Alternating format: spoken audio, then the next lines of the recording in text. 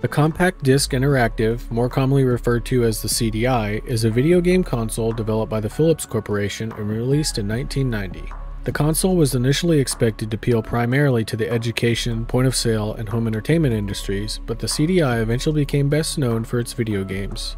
It was released in 1990 at a cost of $1,000, which is well over $2,200 today adjusted for inflation. The CDI media is the same size as a CD, but has slightly more data storage and supports full motion video. Unlike CD-ROM drives, CDI players are complete computer systems centered around dedicated Motorola 68000 base microprocessors. It has a 32-bit, 15 MHz processor, 1 MB of RAM, and up to a 768 by 560 24-bit screen resolution.